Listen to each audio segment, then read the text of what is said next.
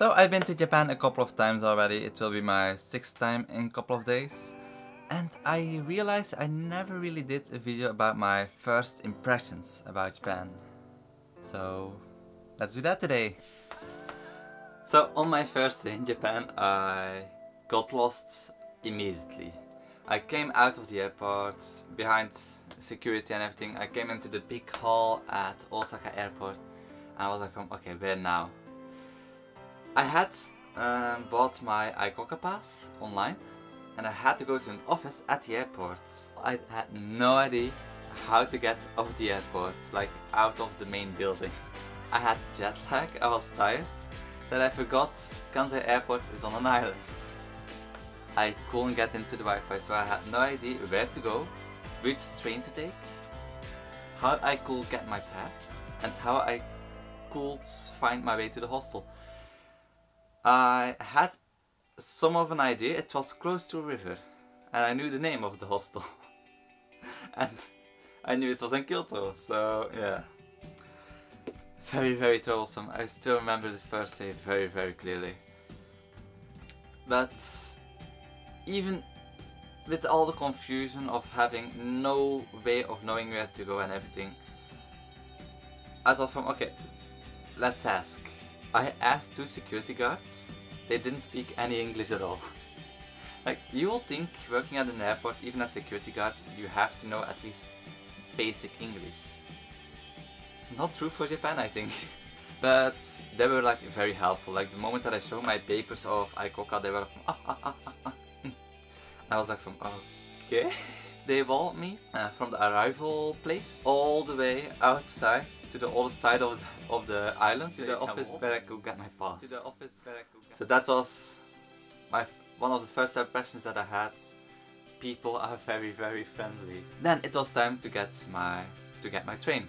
Another big obstacle, because I didn't know how the trains work in Japan, and I also didn't know those gates were for the trains. So when I was getting my pass, I was already asking people how I could get to the train. Then some other foreigners say yeah, you just have to press your card against pads on the gates, you can go through. So I did that, but then I was at the station and every time when I looked at the boards, they were in Japanese. I didn't know they switched to English. So I was like thinking how, why, which train do I have to take? Then I asked someone who worked there again, and again very friendly, helped me on the train. When you're on trains, talking is something you don't really do in Japan. When you sit on a train in Japan, it's like very quiet mostly. And then the confusion hit me once again, because when I got out of the train, everybody ran into like a kind of shop thing, because that was apparently the exit. I'm not sure if that was the only exit, but that was the exit everyone took. So I felt like I was at Disneyland, going off an attraction and ending up in a shop that I have to go through to get to the open world again. And from that point on it became quite difficult, because I mostly only saw tourists. So I was hesitant to ask my direction. I was just thinking okay, where is north? Because I knew kind of the place where the river was and where my hostel was.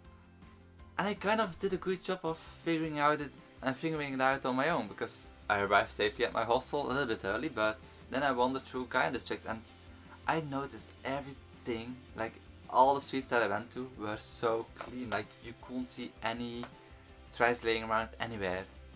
Compared to Belgium, Belgium is like, whenever you walk on the streets you will always see something. Like, maybe not that much, but in some places quite a lot of trash. And in Japan, like even by the riverside, totally clean. So yeah, my first impressions are very friendly people.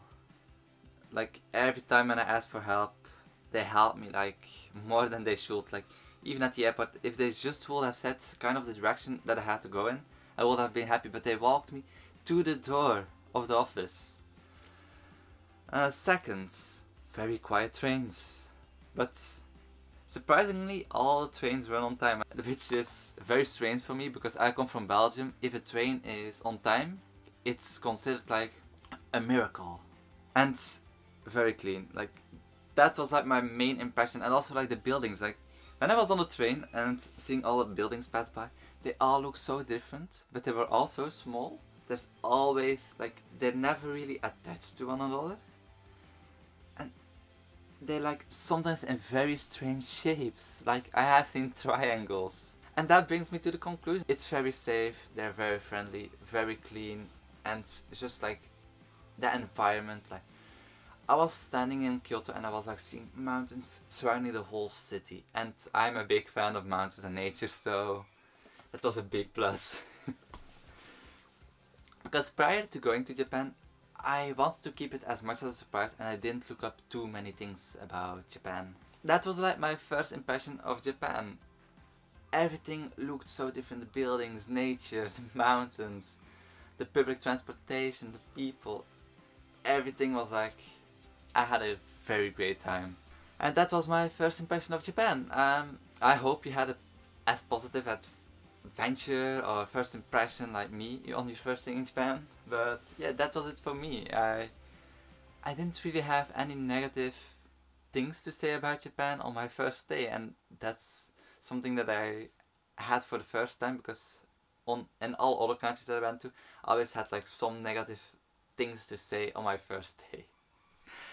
So yeah, thank you all for watching and have fun traveling in Japan. Have a first good impression.